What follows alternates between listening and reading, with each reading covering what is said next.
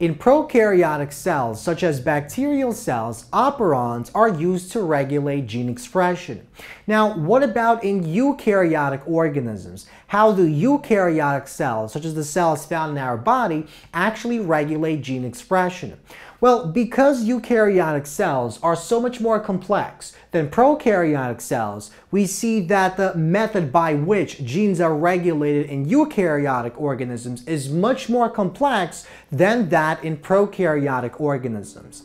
And there are many different levels at which gene regulation and gene expression can actually take place. And in this lecture, we're going to focus on the most common method of regulating genes in eukaryotic cells, and this is on the level of transcription itself. So by actually changing the rate at which transcription takes place. So in this lecture, we're going to briefly discuss the different components that are found along a eukaryotic gene.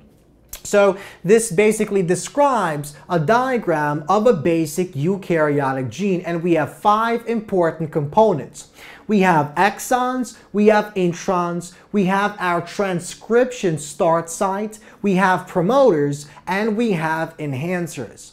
So let's begin by discussing what we mean by exons and introns. So in any eukaryotic gene, we have those segments of DNA that actually do code for polypeptide and those segments that do not code for polypeptide.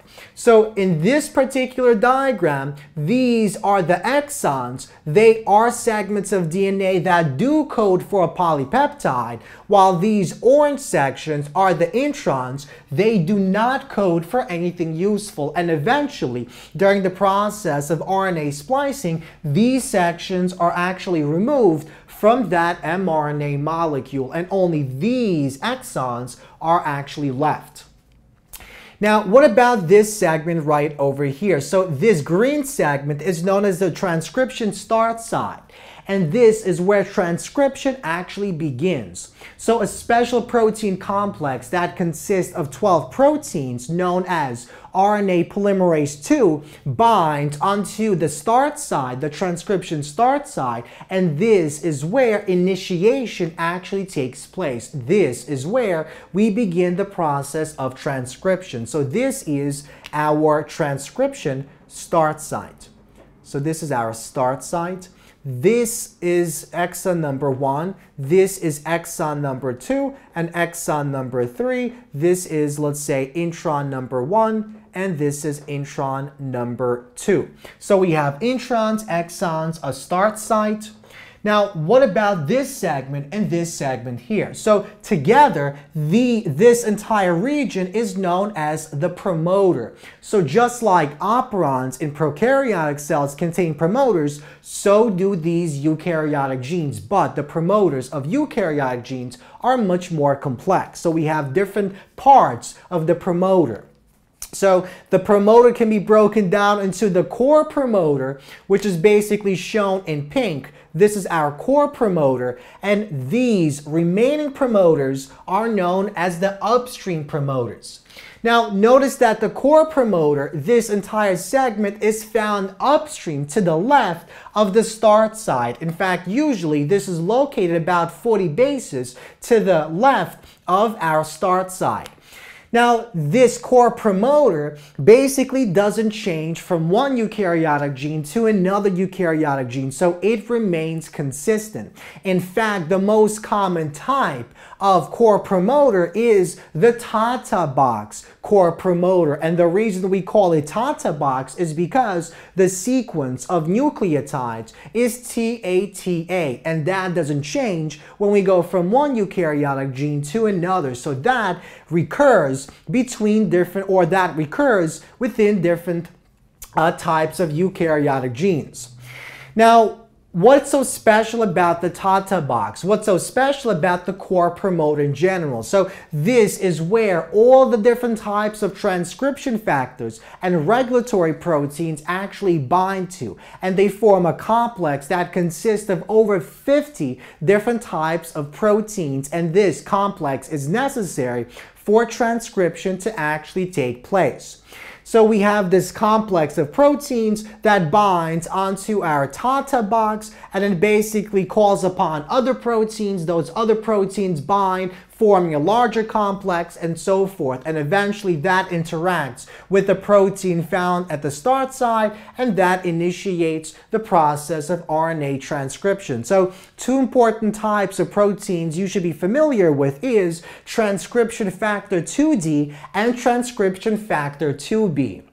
Now, transcription factor 2D is itself a complex of many proteins, and one of the important proteins within the transcription factor 2D is known as the Tata binding protein, or TBP. And this is the protein that actually binds to the sequence TATA found on the core promoter. Now we also have the transcription factor 2B, and this is the protein that is needed for the interaction to take place between the RNA polymerase 2 protein found on the start site and the Tata binding protein. So that's why we need the transcription factor 2B. So we see that the core promoter is where the majority of the proteins actually congregate when they actually bind. Now, what about these other upstream promoters? So these are known as the upstream promoters.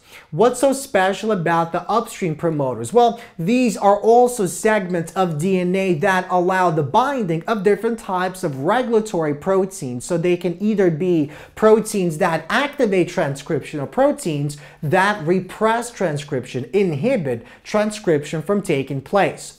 Now, unlike the core promoter, which doesn't really change when we go from one eukaryotic gene to another, we see that the number and the types of upstream promoters do vary between different types of eukaryotic genes.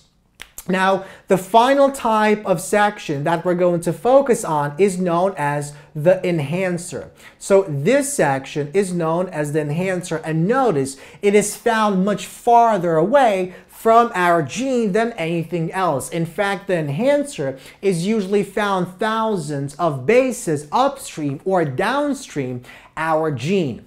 Now, what's so special about the enhancer? Well, basically, the enhancer can also bind special transcription factors. And when a transcription factor binds onto the enhancer will essentially loop around and bind onto the protein complex found on the promoter.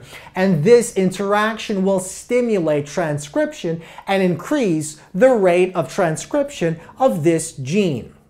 So, the enhancers are segments of DNA that are typically located far away from the gene. They can be either upstream, they can be either downstream, or they can also be, in some cases, inside that gene itself. Now, enhancers bind special transcription factor proteins that increase the rate of transcription, and how that takes place is this entire complex essentially loops around. So this is our enhancer, this is the transcription factor, so the transcription factor that binds onto our enhancer, and then this entire complex. So the transcription factor bound to the enhancer binds onto the protein complex found on the promoter, and once that binding takes place, that stimulates the transcription of that particular gene. It increases the rate at which transcription actually takes place. So this is one method by which eukaryotic cells actually regulate the rate of their transcription, and we'll focus on this in much more detail when we'll get into biochemistry.